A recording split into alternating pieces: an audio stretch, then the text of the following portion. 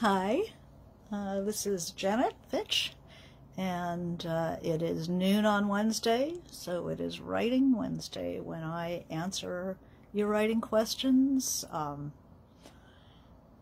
You can leave questions in the comments if you have questions that come up. I'm here to address issues of craft, issues of emotion, issues, all the kinds of issues that writers have.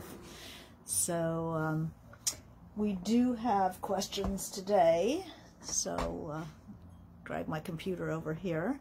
Hope it's been going well for you. It's summer, a lot of good book releases right now. Looking forward to reading and reading and reading and reading. I'm going to start with a question if you don't have one for me. This question today is, what can you do if you love reading novels and would like to write one, but you're really only any good at writing short stories and flash fiction? Hey, Susie. That is a really good question. So this person likes to read novels, but and would like to write one, but has only produced short stories and flash fiction. Hi Jill, I think this is a really good way to start writing longer fiction, is to address shorter fiction. And so we'll talk a little bit about how you would make the transition from shorter fiction to longer fiction. If that is what this person reads, perhaps that's what they would like to give it a try. The major difference between short fiction and the novel, besides length, is that there is a degree of inventiveness in the short story and in flash fiction that it's like you know, an appetizer that is very highly flavored, and you just get a little bit and it's like, and then you go on to other courses in a good meal. Whereas, you know, that highly flavored appetizer might be fabulous in brief. To take it and try to have an entire huge meal composed of extremely highly flavored, interesting appetizers. If anybody has ever done this, you know that you get quite a case of indigestion. Things don't go together. It's too intense. You get sick of, you know, you can't make a big meal out of something like that. So some people whose imagination runs to the short story, the novel needs certain other elements. You know, it's funny because a novel is longer, you think that it's more complex and it can handle all the complexity of an intense short story. But in fact, sometimes that, you know, that intensity and profusion of detail, imaginative spaces, you can do things in the short story that you can't, I won't say can't, but sometimes the techniques overwhelm a longer narrative. It's just too dense. You can't get that many fireworks into a story that doesn't otherwise seem to be moving forward, except fireworks after fireworks after fireworks, and it all kinds of becomes muddled together in the mind of the reader. So one of the difficulties that you might be having is moving from the experiment of the short story, the fireworks, the genius of short story, and then trying to harness. It's like putting that crazy racehorse into harness and trying to make it pull the milk truck, and the milk truck falls over a lot. So that could be, I'm not quite sure, where the stumbling block with this person is, but that's just a caveat. If you're writing a lot of short stories, how to step back and let things, let's see, it's not just packing in a bunch of short stories into the length of a novel. Although the novel in stories is a, modern, contemporary, if not favorite, a contemporary, it's to the contemporary taste. There are a lot of novels in short stories. So the way that works is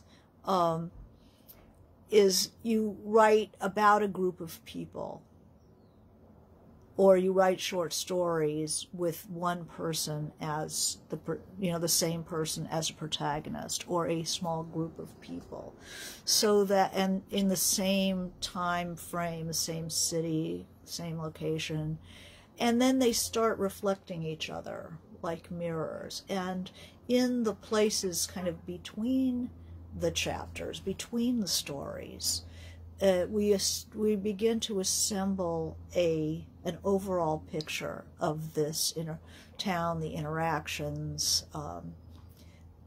It's almost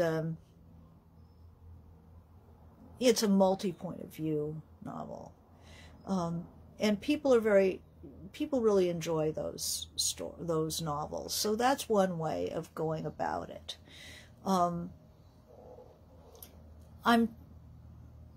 I've always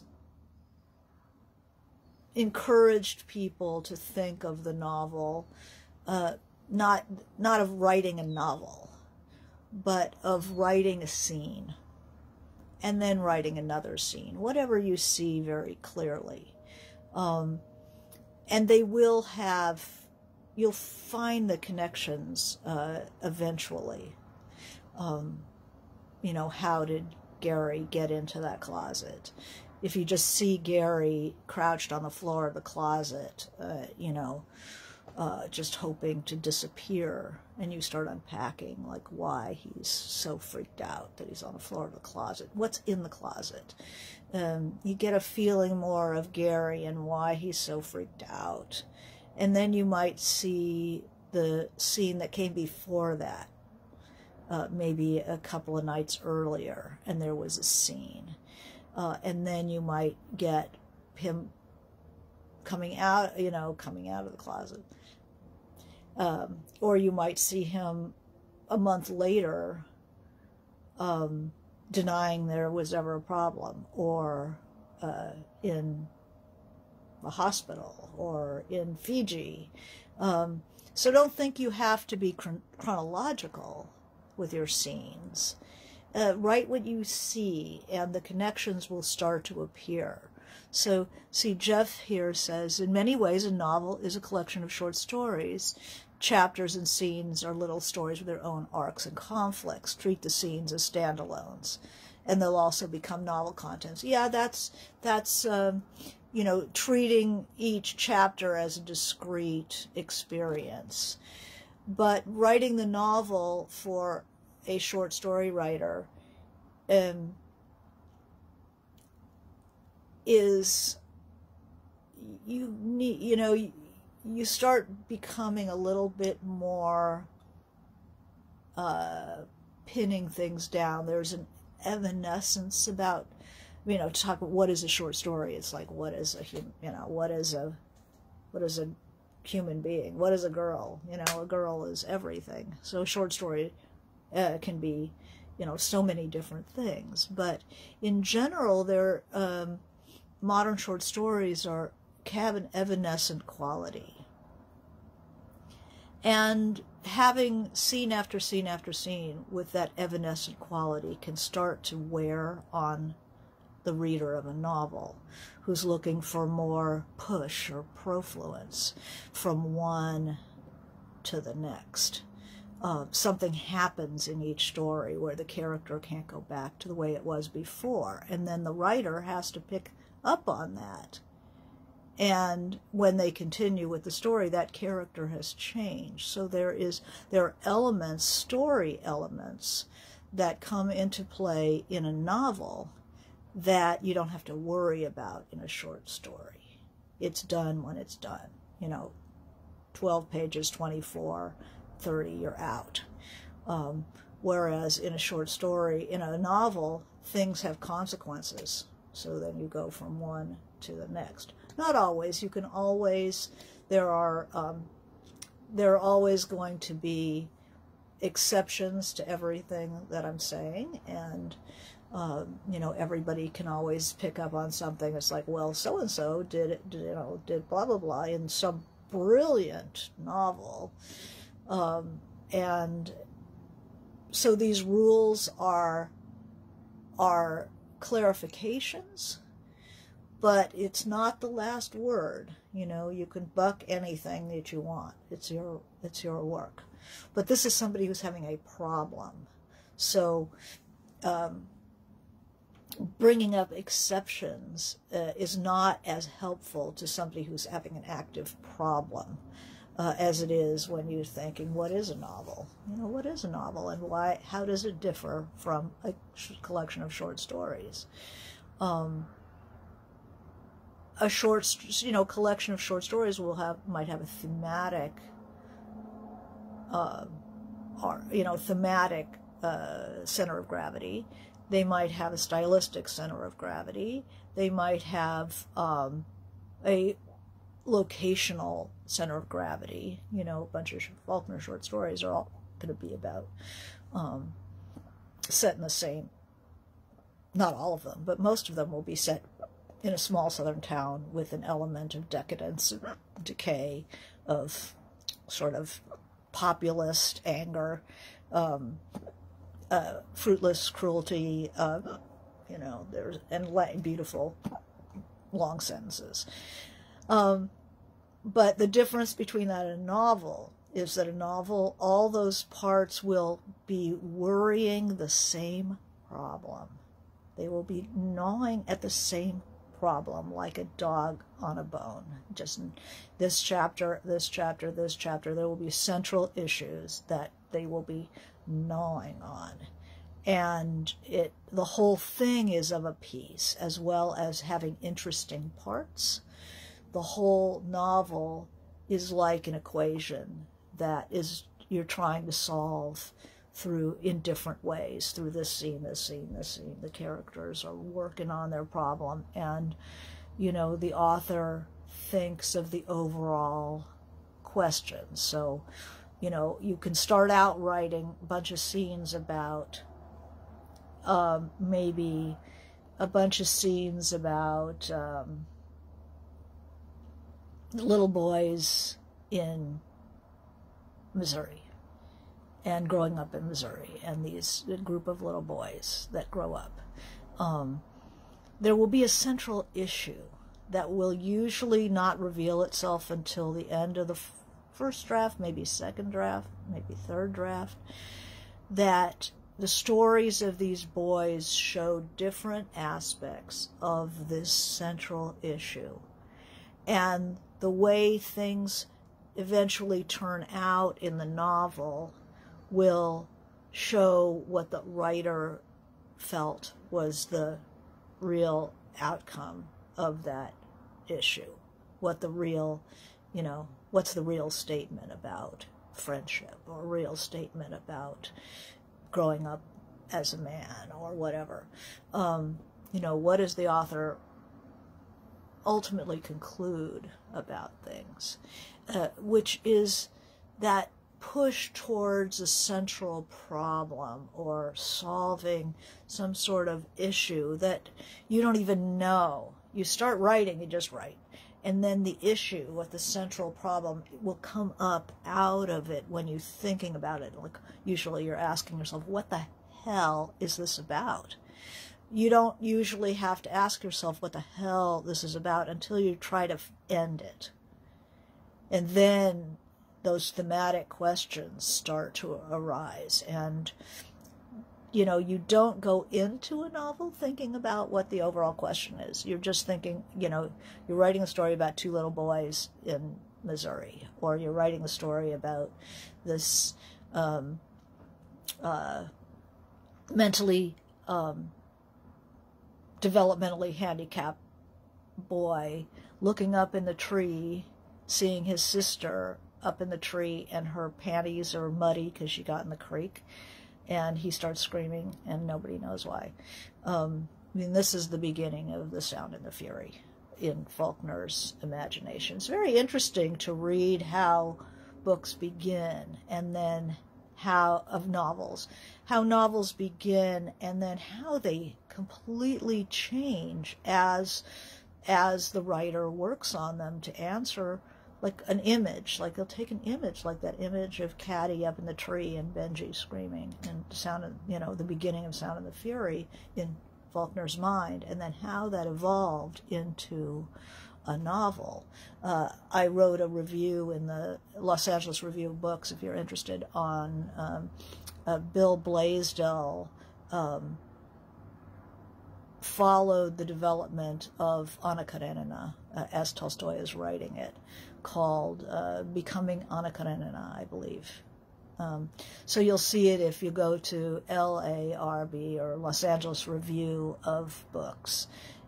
You'll see the review I did of it, and it kind of explains it. So if you don't want to read the whole book, you can read pieces of it.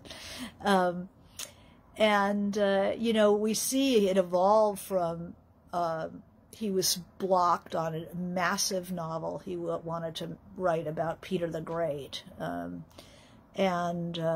He started writing a story like a Pushkin. He read a Pushkin story. And Pushkin is like 18th century, which is the era of the dandy and the era of, you know, people dueling, and he actually was killed in a duel. And it's very witty and kind of snarky and fun. So he started writing a story about a society woman, a very Pushkinian story about a society woman who has an affair and kills herself. You know, like, serves her right kind of thing. But as he was writing it, he could not help being Tolstoy. And he began to see things about her that changed her.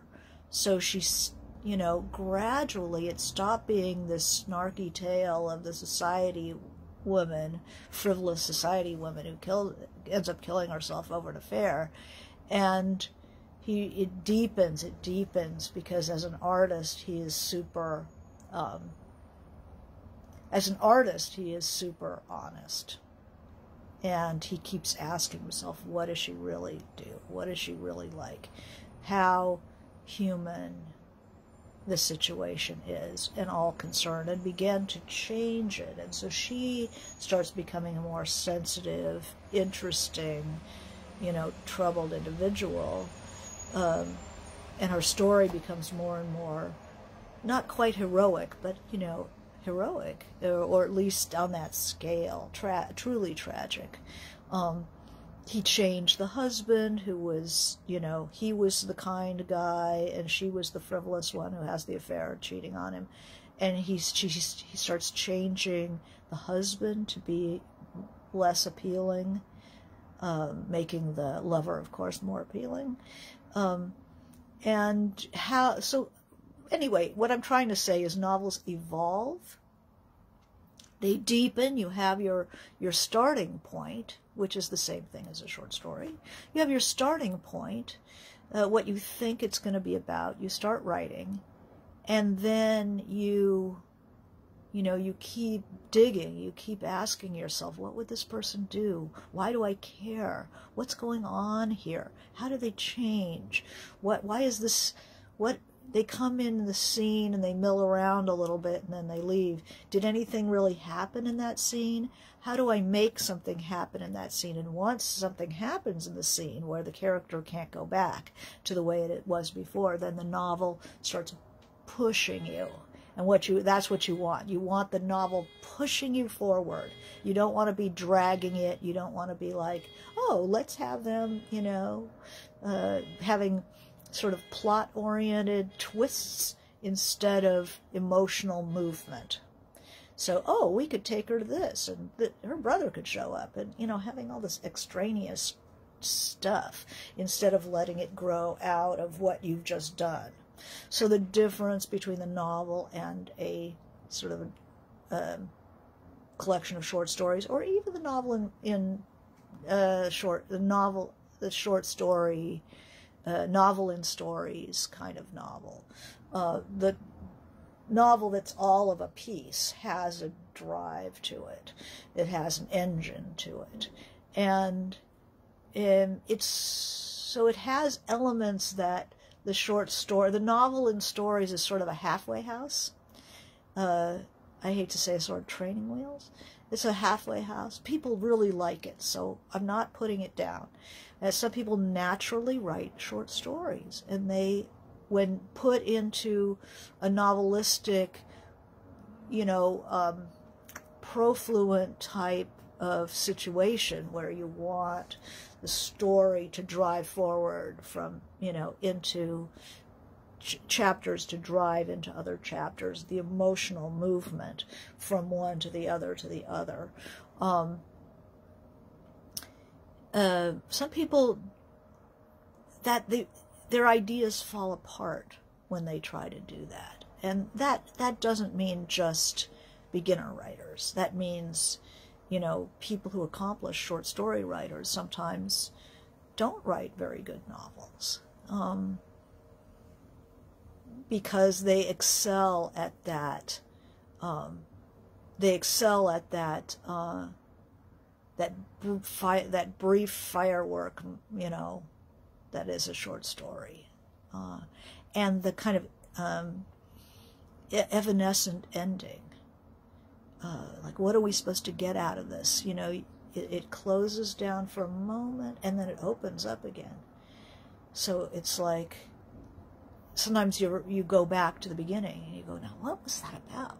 The ending really surprises you, and then you go back and read it again to see how that moved through the short story. A novel, too much evanescence can kind of strand your reader a bit, like the boat without the wind in the sails. So if this reader wanted to write, definitely wants to write a novel, but only really good at writing short stories and flash fiction, what I would say is take a short story that you've already written, that you really seems to be bulging at the seams. Like there seems to be a lot more to say about these people, about this situation. And then think about where would they go after the end of the story, or how did they get into that situation?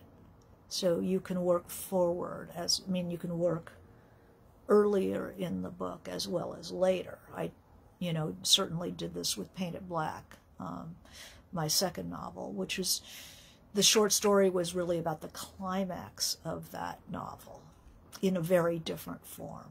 And then I went earlier in the story to try to understand who these people were. It was just a short story. Who are these people? How did they meet? Where do they come from? What voice do I want to use?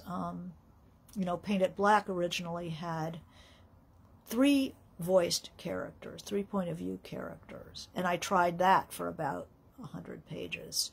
and then went to the most, the least familiar of the voices, which was my my punk rock narrator, Josie Tyrell. Got rid of the other people and started writing forward in the book until I kind of picked up that element, the climax of the book that had really set it all up. So you can work forward and backward. When I wrote White Oleander, it's kind of an episodic novel, which might be helpful for a short story writer who's trying to crack the novel. That instead of a story, think of a sequence of scenes that tell a part of a story. So say it's a story of, a favorite children's book was King of the Wind. So it was about this Arabian stallion from the vast stables of the Sultan, and it was going to be given as a gift to the King of England or some major racing figure or something. And so it's this horse's story, and so it breaks into, like any journey, it breaks into sequences, so that the sequence of when he was a cart horse and he was misdelivered, and the scene where he's being trained, and the scene where, the sequence. So, it starts blocking out into episodes. So you can think that might be a good transition for somebody who's a natural short story writer. But to have something happen in every scene, have it happen so that the character can't go back to the way it was before. Because in a short story, a character doesn't have to change necessarily. The reader changes. You get a look at something, and it's like, oh, and then it's over. It doesn't even need the character to go, oh. Character can, but sometimes it's the reader that goes, oh. Whereas in the development of the novel, that character changes. Your point of view character changes. And you have a central issue that you're chewing on, something that you need to resolve for yourself, something that comes out of what you've been writing, because for me, the novel is very instinctive, and I try not to think too much about it. I try not to intellectualize what I'm writing. I don't outline. I don't try to figure out themes and all that stuff. I'm really staying very close to my characters, what they would do in the scene, the conflict, and what happens, who wins, who loses, what does the character draw from this scene that they can't go back to the way it was before, and moving them along. So I'm doing that, but as I reach the end of the last fourth of the novel, in a first draft, usually second draft maybe, I'm pushing towards, then I have to know what it's about, like thematically what it's about, so that I can, excuse me, so that I can bring it home. If I can't bring it home, it's just going to be one thing after another, after another, after another, which is not a novel. There is no driving force to that. It has to be going somewhere. And whenever I feel it's not going anywhere, writers can feel that. It's kind of awful. It's like a really terrible feeling. It's like, oh my God, this is not going anywhere. That's the time to stop and start thinking about, what the hell is this about? What is this about? And making sure that the scene that you're working on, that you suddenly are feeling very insecure about, where the hell is this? What am I doing? Always look, and did something happen? Was there a change? Can the character just go back to the way it was before? Are you milling around? So there's two things when you're milling around in a scene or a chapter, because there can be, a chapter can be one scene if you like short chapters. A chapter can be a couple of scenes, the same location. A chapter's working on the same issue or the same location and time. There might be 2 or 3 scenes. You know, a scene is a single place, one place, one time, and something happens that you can't go back to the way it was before. So there might be, a chapter might have 3 scenes, it might have 2 scenes, it might have 1 scene. Long chapters might have what you call a sequence of scenes. So one that leads right to another, leads right to another, leads right to another, all in a group.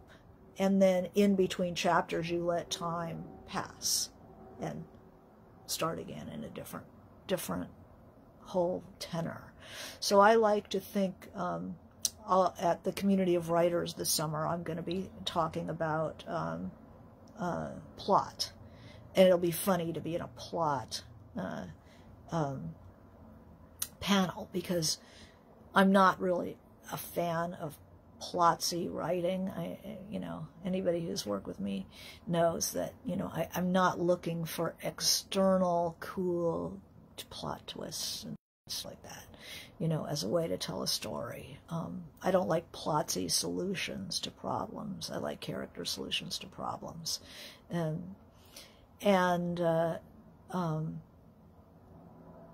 I call it the symphonic method. So the symphonic method is, I'm looking for variation. So if I've had a 2-person scene or sequence of scene, I'll try for a group next time, or a single, or a trio, or just like you would in an orchestra. You'd have full orchestra, you'd have trios, you'd have quartets, you'd have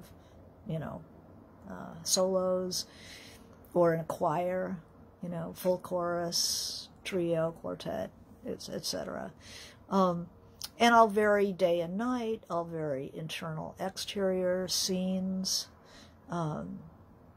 Just always changing it up, because you don't want to. I'm thinking of the short story writer and thinking, how do you, once you've finished your scene or your sequence, how do you know what's next? First of all, there's a pressure. Whatever the change is pushing your character into the next thing. So if they just got mad at their mother and slammed the door and walked out the door, your next scene would be in response to that. Where did they go?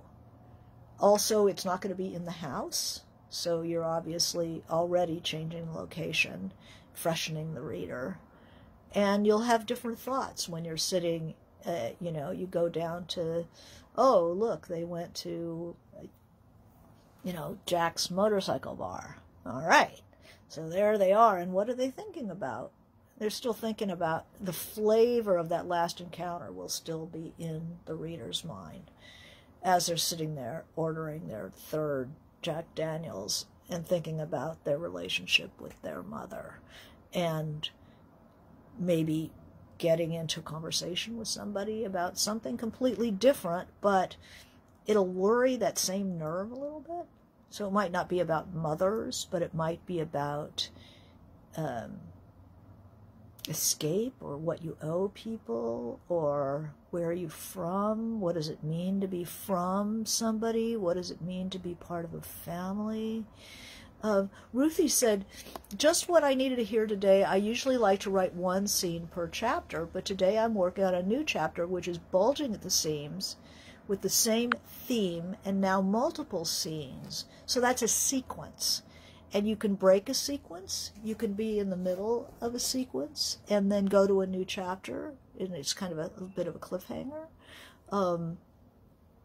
Or you can finish it within the chapter, and it'll just be a longer chapter. You know, there's no law that says you have to make a new chapter every time you have a new scene. If scenes are related, you keep them together.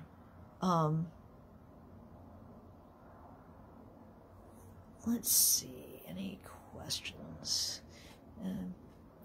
But yeah, the shorts become short stories, and then you find a short story that pushes out. It's not done yet.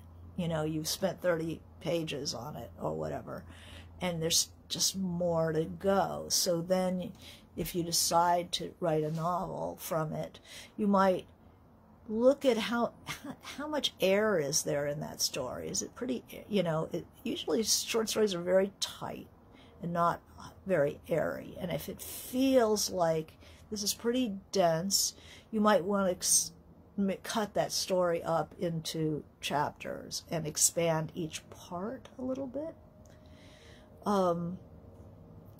And you don't have to just jump off the blocks with a novel like you do a short story. You might want to take a little more time opening the story, back up, and maybe have a bigger opening. If the short story would be the beginning of the novel, you might want to open it up a little bit more and give the sense that something large is on the way. You know, you don't have to just start with somebody talking and somebody gets punched in the head, you know, blah, blah, blah, blah. That you can give us a chance to settle into your book. Here, Malika's got a question about organizing mechanism in a group of stories that will become a book. My adult student is writing a book of stories, and we're working on how to organize the connections to people and themes. He's using Word and Scrivener. Well, Scrivener is great because you can move stuff around easily. Word is fine. Print them out. I'm a very physical person. I'm a real tactile person. I want to handle things, you know. And so what you're doing is you're looking for flow. And you'll group a short story by theme. You know, here are my stories about working in a mental hospital. Here are my stories about my difficult personal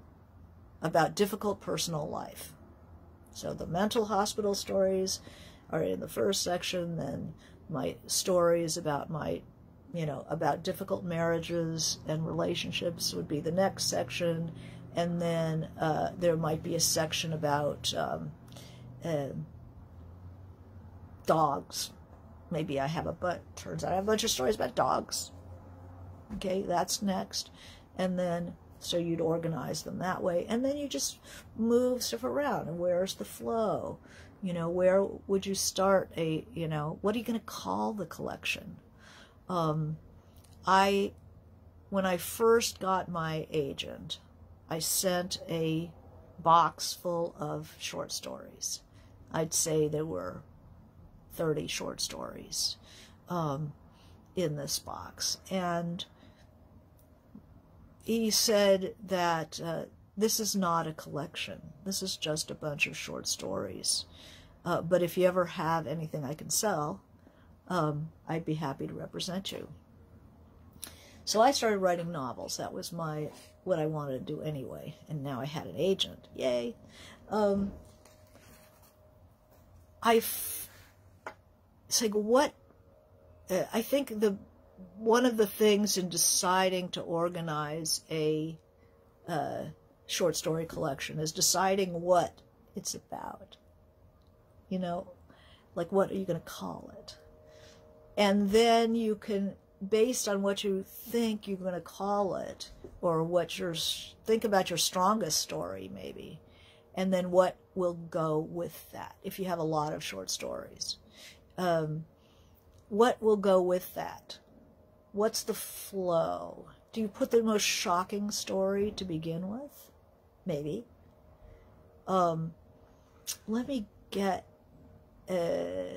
let me get there's a wonderful collection called Cleanness by Garth Greenwell.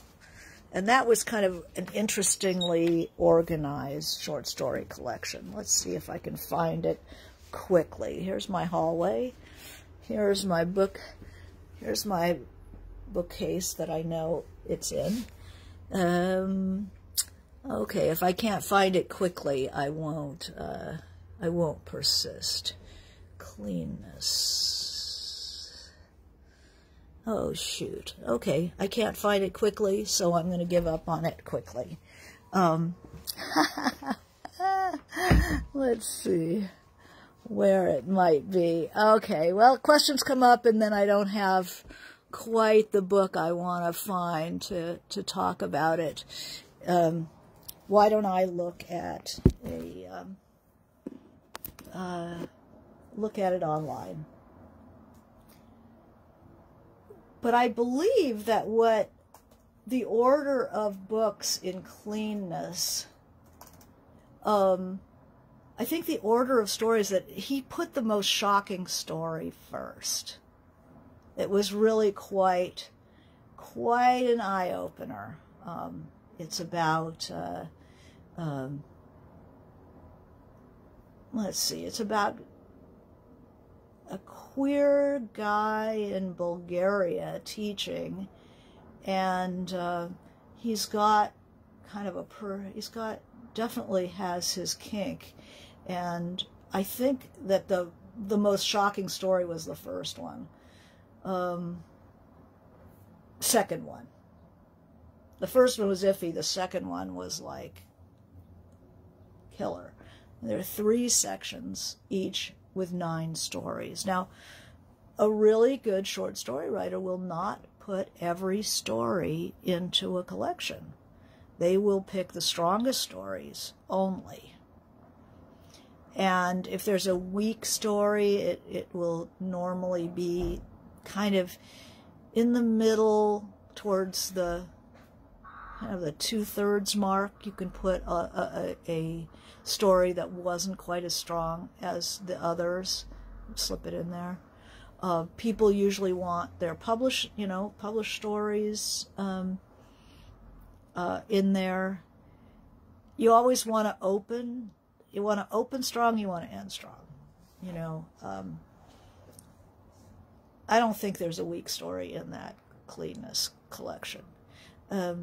But if I had 50 short stories and I'm trying to assemble a collection, I would look at,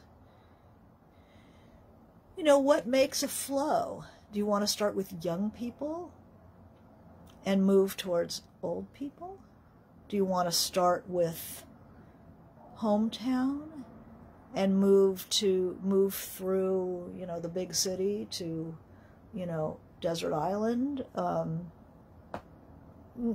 Think about shape. What kind of a shape are these stories creating? Do you want to,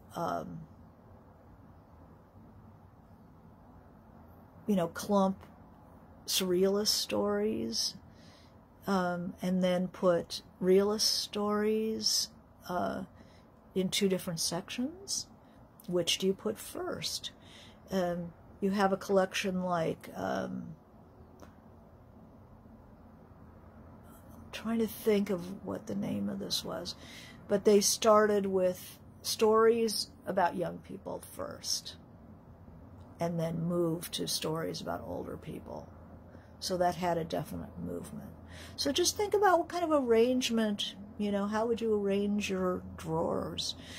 But if there's like stories of the modern West and then surrealistic sci-fi stories, you might want to think of them as 2 different books, rather than just, have a hodgepodge of, like a Whitman sampler of your fiction. Think more in terms of a collection, because that really hit home when he said that this is not a collection, it's just a bunch of short stories.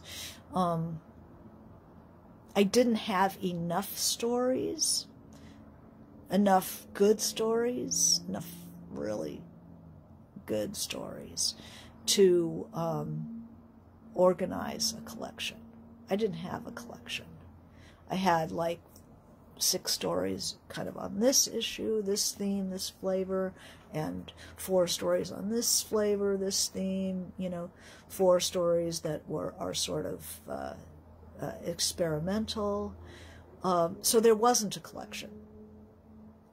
And the stories have to have some reason to be in there besides the fact that you wrote them. So MJ says, great perspectives on variation on form. Wondering whether you've encountered a long short story you find novelesque in symphonic emotional depth, themes, meaning through a protagonist. There are long, fabulous long short stories that are almost novella length. Novella is a very good form too. The very long short story. Like, what's the difference between a novella and a novel? Besides length, they don't investigate side issues. They're like a short story in that they move forward. But a collection that's 3 novellas, I mean, that's a wonderful collection. Legends of the Fall, by Jim Harrison. I mean, that's classic. 3 Western stories. I think All the Pretty Horses, right? Is that a novel? I think that's a... Oh, well. Also, a novella can anchor a long short story, like a 50, 60-pager, can anchor a collection. So, you might have 8 short stories and a novella. That's kind of a nice way of organizing, of using the novella, the long story. Perspective, let's see, the long short story, novelesque in symphonic emotional depth. Well, Chekhov's short stories, certainly are like that, and they take turns, and some of them take years to unfold. Who writes a long short story? A lot of people. Cheever's stories are quite long, and can really move through a life in an interesting way. I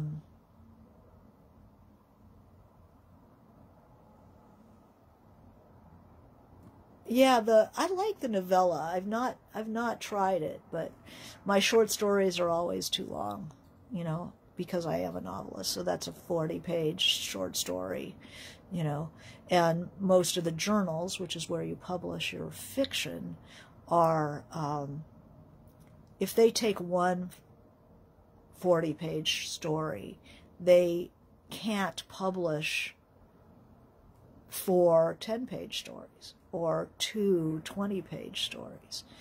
So it's very hard, unless you're Joyce Carol Oates or George Sanders or somebody, Saunders, to get a 40-page story published. And yet you see them in Best American. It's very difficult to get that kind of people being that confident in your work that they'll hog up their journal with some immense story of yours. It's a tough one. I'm trying to think of other novelesque short stories. Well, all stories that move through time like a novel, I mean, usually a short story is a moment, a couple of days, whereas a novel is, life. But some short stories manage to get you through a whole life. A Maxim Osipov is amazing. Rock, Paper, Scissors, I can certainly recommend that. The way the stories turn and turn. What else can I tell about being, moving from the short story to the novel? If you're a short story writer and you want to write the novel, oh God, Alice Munro, there's somebody who moves through a whole life, and the changes, the twists, the changes in the character and the chewing on the central problem are very novelistic in Alice Munro. But I don't think she's ever written a novel. I don't think she has to. Nobody has to. You know, there's this idea that if you're a short story writer, it's like, yeah, we want to see a novel. And that's bitter, and that's unfair, because great short story collection you can read over and over and over again. Some people do both well. You know, some people do one better than the other, but obviously this is somebody who wants to try the novel. So, you know, how do you stretch out a little bit? How do you stay with an idea? I mean, often short story writers are just so full of ideas, and they want to work on them all. They think a novel is just throwing all of their ideas into one bucket. And the bucket doesn't necessarily handle all the ideas. It's more about getting that bone in your mouth and worrying that bone, rather than adding more bones, more bones, more bones. Tennessee Williams wrote amazing short stories. Edmund says, yes, Tennessee Williams short stories are magnificent. And what's interesting, there's a novel about Tennessee Williams and his creative process. Not a novel, biography of Tennessee Williams and his creative process called Follies of God. And Tennessee became very despondent about his inability later on in life. He wasn't creating great plays, the great plays of his mature playwriting years. You know, there were no more, you know, Streetcars and Summer and Smoke and Suddenly Last Summer and these great, you know, he was writing plays, but they weren't satisfying to him.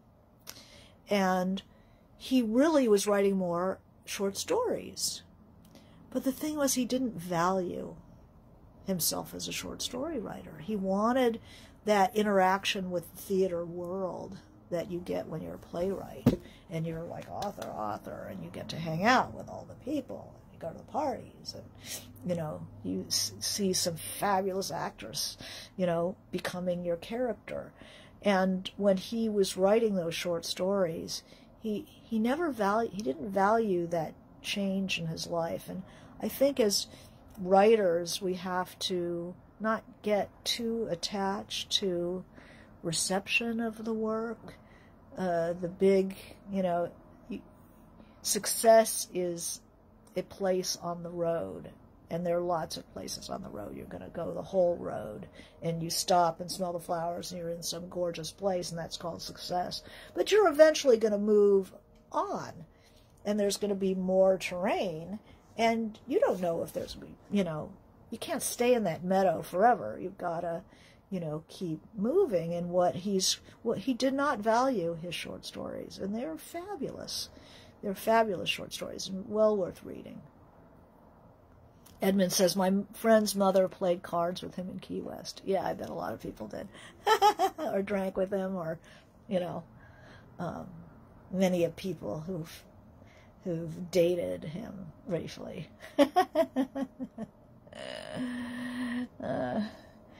So anyway, so there's the short story to novel question, and feel free if you want me to write if you want me to create a Writing Wednesday around your question, write to me on my website, janetfitchwrites.com, and I will be happy to create one of these around your question. Because if you have that question, everybody's got that question. All right, well, have a good week, and stay healthy, and have a good summer. Okay, bye.